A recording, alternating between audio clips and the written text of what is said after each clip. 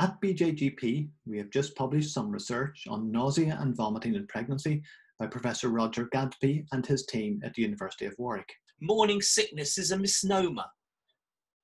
Vomiting in pregnancy occurs more commonly in the mornings, but can occur at any time of the day. And nausea, which many of the sufferers feel is the worst of the symptoms that they experience, can happen at any time during the 24-hour period. Tell me a little bit about how you did the work.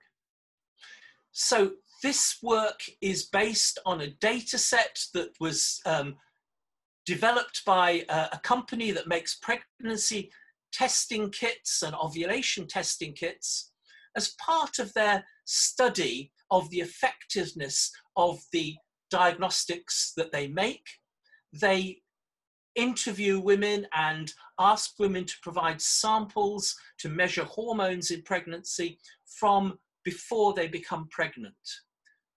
This company also asked a group of women about their pregnancy sickness symptoms. So we were able to take 256 women who'd become pregnant, who'd got information about their symptoms, about the hormone levels that showed us their day of ovulation.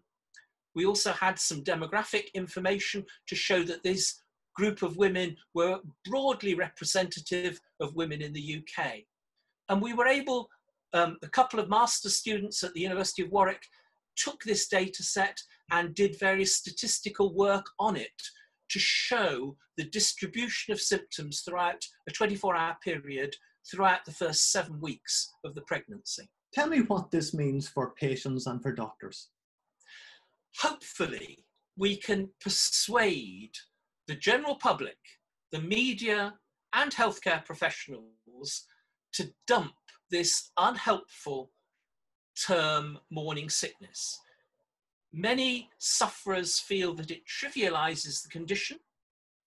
It also implies that anyone getting symptoms in the afternoon is unusual, which our data set shows it isn't. And it also doesn't highlight the fact that nausea, which can happen throughout the 24-hour period, is often, and the symptom is often felt by sufferers to be one of the most serious of the symptoms of nausea and vomiting in pregnancy. So hopefully we can get the term morning sickness put aside. It called nausea and vomiting in pregnancy. There'd be no relation to the time frame because it can happen throughout the day. And hopefully this will give a much more realistic presentation of the true importance and variation in this symptom complex. Today I've been talking to Professor Roger Gadsby, who's just published some wonderful research on, I shouldn't call it morning sickness, I better call it nausea and vomiting in pregnancy. Roger, thank you very much indeed. Thank you very much. Thank you.